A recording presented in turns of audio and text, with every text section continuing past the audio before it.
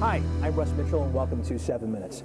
Our guest today is the senior senator from the state of Ohio, Sherrod Brown. Senator Brown, good to see you. Good to be with you in downtown Cleveland. Yes, good to see you. Here at Barrister's Bar, Grill, and Deli. I want to thank Nick and Mary for letting us in here before rush hour to do this interview. Great local place. Brown's helmets up. That's right. I don't see the Indian stuff, but I'm sure it's coming. One of your favorite haunts, I know. How you been? Good to see you. Thank you. You have been kind of all over the place. You've seen you on talk shows, news shows. Saw you on Seth Meyers a few weeks ago. You've been in Iowa. Seth Meyers right after Anne Hathaway, and that was cool. Oh. Anne Hathaway is my wife's favorite actress. So that worked out well for you. So, yeah. Iowa, New Hampshire, places that folks normally don't go this time of year for vacation.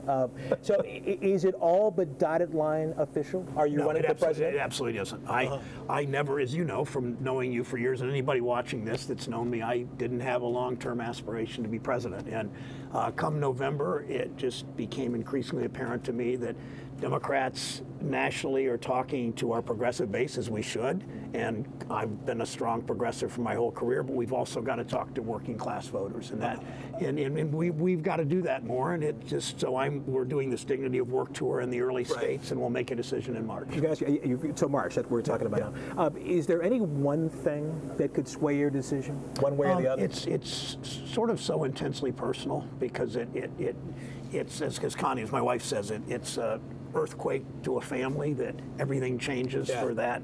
You know, however long you run, 12 months, then you lose the early states, or 15 months, or 18 months, or the whole 2 years, and so we're processing all that, talking to kids. Grandkids are too young to really know what this means.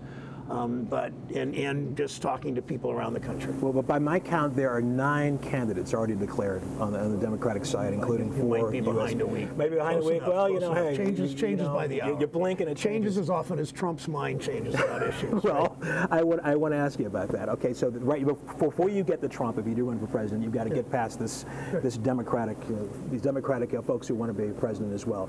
12 debates already set up. The first one for June.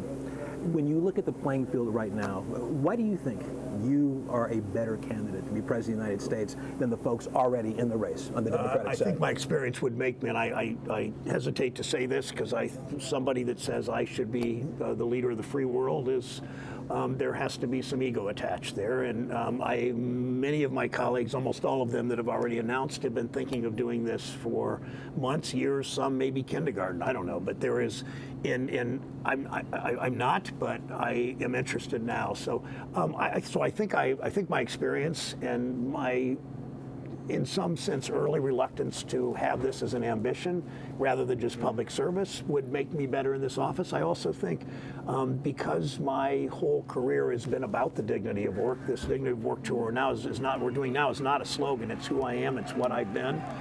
It's about workers. It's about seeing things through the eyes of workers, understanding that women and people of color have even more challenges in the workplace. I want to come back to that in a minute. Let me ask you about some things in the news right now. The Lordstown plan, scheduled to close next month, I believe, March 11th.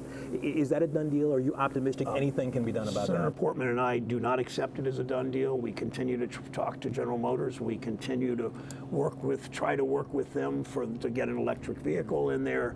You may remember, I mean, General Motors has not handled this well, putting it mildly. The day they laid off 1,500 workers, second shift in Lordstown, that day they announced expansion of an operation in Mexico. And we just continued to say to them, why can't you do this expansion?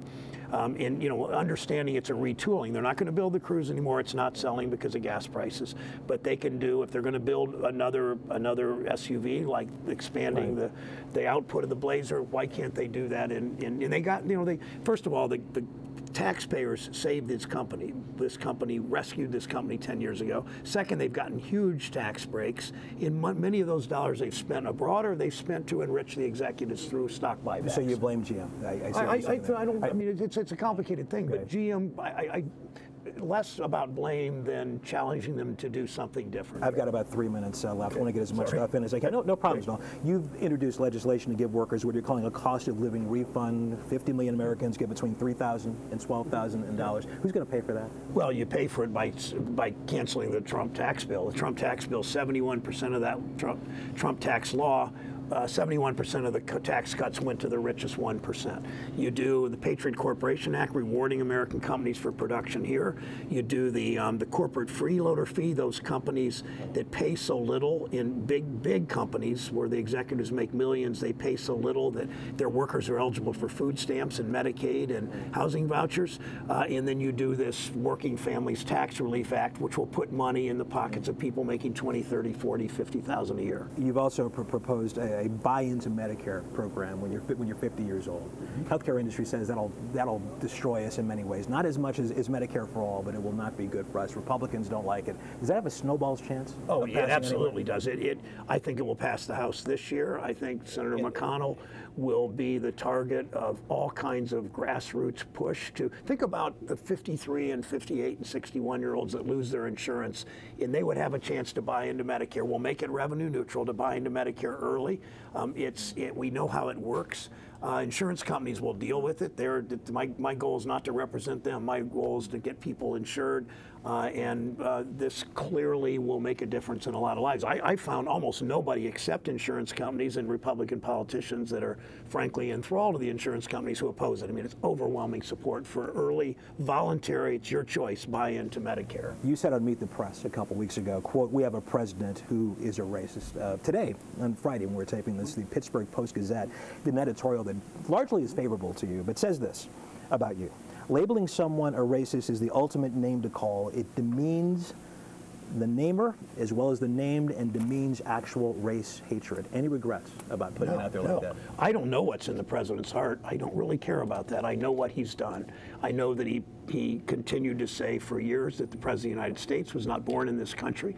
That was about race. I know what he said about Charlottesville and Nazis and anti-Semites and racists, that they're good people on both sides. I've seen what he's done on voter suppression. So his actions are racist, and I stand by calling him a racist. You're a big sports fan. I know that. Big Cleveland through and through. A big story this week in Cleveland, the signing of Kareem Hunt by the Cleveland Browns, a guy who was cut by the Chiefs after an alleged assault at the 9 Hotel last year. Passionate folks on both sides of this. Some people say it's a good move. Others saying, it sends the wrong message. What do you think about the Browns signing a guy like Kareem Hunt? I would not have signed him. But I also, in part, beg off because my interest is all about the Indians and its pitchers and catchers this week. So the Browns will just have to not get in the news every day. But I would not have signed him. As we look forward for the next couple days until March, what's the conversation you're going to have with Connie, your wife, and with your family? Discussions about what this means to our families, what a campaign like this feels like and looks like. It's a full-time, 7-day-a-week commitment with my Senate job for 2 years if it's successful and less time if it's not.